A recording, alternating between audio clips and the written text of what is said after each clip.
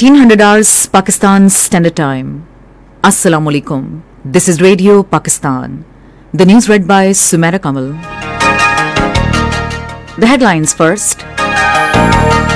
Prime Minister inaugurated the new projects for welfare of the youth under Kamyab Jawan National Youth Development Programme in Islamabad this evening.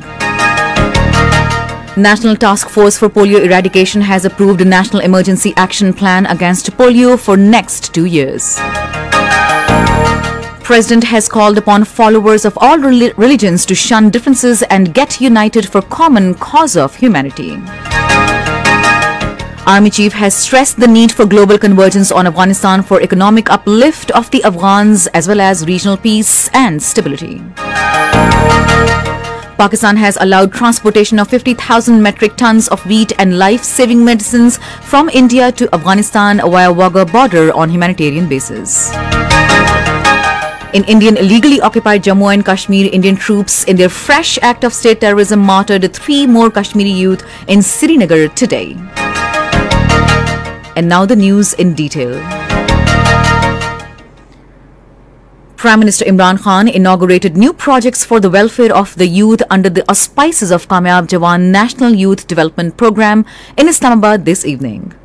The projects include Kamyab Jawan Markaz, Kamyab Jawan Green Youth Movement, Kamyab Jawan Innovation League and Kamyab Jawan Talent Hunt Youth Sports League.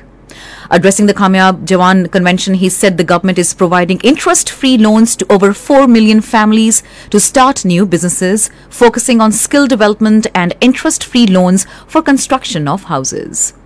The Prime Minister urged the youth to distinguish between good and bad by improving moral standards. He stressed the need for character building of the coming generations as per teachings of the Holy Prophet Khatamun Nabiyyin sallallahu alaihi wasallam. National Task Force for Polio Eradication has approved a National Emergency Action Plan against polio for next 2 years. The approval was accorded at a meeting of the task force chaired by Prime Minister Imran Khan in Islamabad today. Speaking on the occasion, the Prime Minister directed that other immunization programs should also be synchronized with polio campaigns to achieve maximum coverage and effective results. He appreciated district administrations and provincial governments for their extensive and effective measures during polio vaccination drives across the country.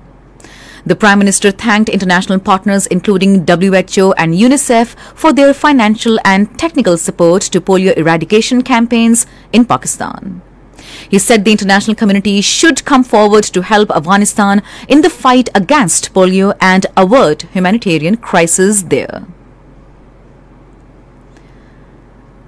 President Dr. Arif Alvi says Pakistan is promoting the message of tolerance and affinity among people of different faiths to make the world a peaceful place to live.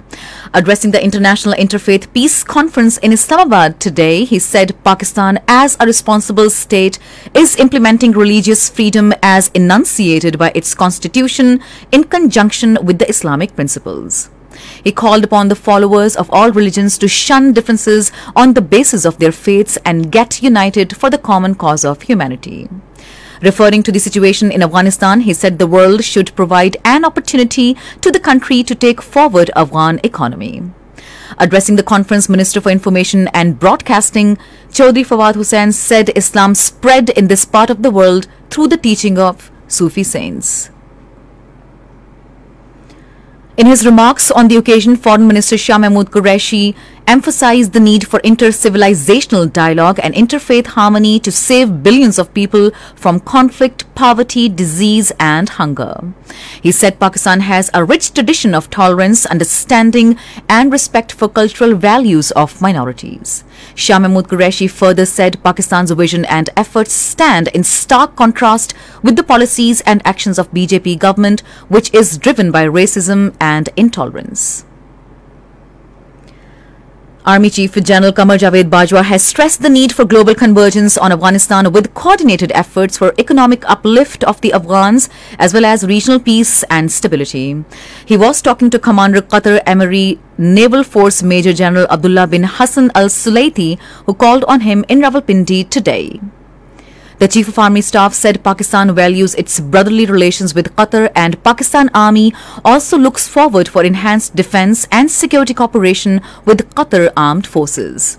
The visiting dignitary acknowledged the professionalism of Pakistan Armed Forces and vowed to enhance cooperation in various fields. Representative on Afghanistan and Pakistan Nigel Kassé called on Chief of Army Staff General Qamar Javed Bajwa in Rawalpindi today and discussed the regional security situation, including the recent developments in Afghanistan. The Army Chief said Pakistan values UK's role in global and regional affairs and it looks forward to enhance bilateral relationship. He re-emphasized that peace in Afghanistan means peace in Pakistan. Two soldiers embraced Shahadat during an exchange of fire with a group of externally sponsored terrorists in the area of Tump, Balochistan. According to ISPR, terrorists opened fire on a checkpost of security forces established to prevent move of these terrorists into built-up areas. Security forces responded with all available weapons, in which terrorists suffered heavy losses. This is Radio Pakistan. As a goodwill gesture towards the brotherly Afghan people, Pakistan has decided to allow transportation of 50,000 metric tons of wheat and life-saving medicines from India to Afghanistan via Wagah border on an exceptional basis for humanitarian purposes. Spokesperson of the Foreign Office Asim Iftikhar said the decision to this effect has formally been conveyed to the Charge d'Affaires of India at the Ministry of Foreign Affairs. The United States has announced that it will resume talks with Taliban next week in Qatar to discuss humanitarian crisis in Afghanistan. According to U.S. State Department spokesperson Ned Price, U.S. delegation will be led by Special Representative for Afghanistan Tom West. Minister for Narcotics Control Ejaz Ahmed Shah has called for collective efforts by the society to eliminate menace of drugs from the country. Addressing the central drug burning ceremony in Islamabad today, he said all segments of the society need to take part in this fight against the menace. The Minister for Narcotics Control said the present government has formulated the first ever anti-narcotics policy. In Indian illegally occupied Jammu and Kashmir, Indian troops in their fresh act of state terrorism martyred 3 youth in Srinagar today.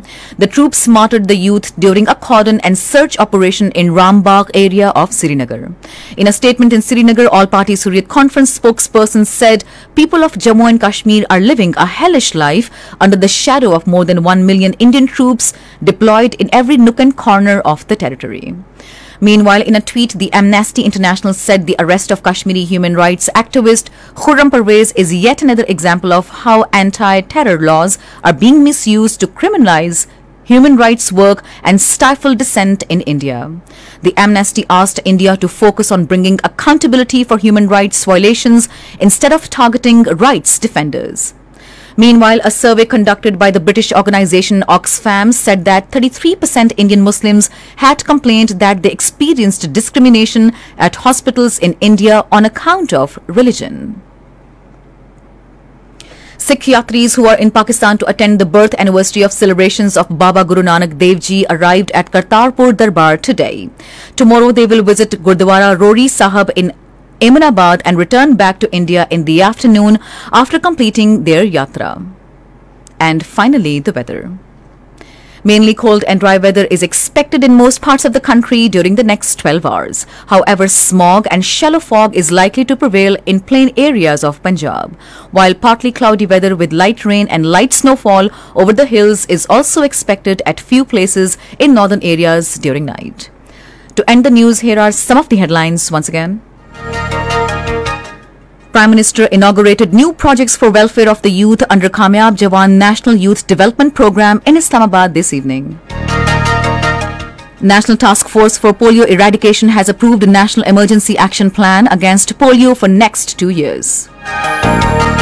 In Indian illegally occupied Jammu and Kashmir, Indian troops in their fresh act of state terrorism martyred 3 Kashmiri youth in Srinagar today.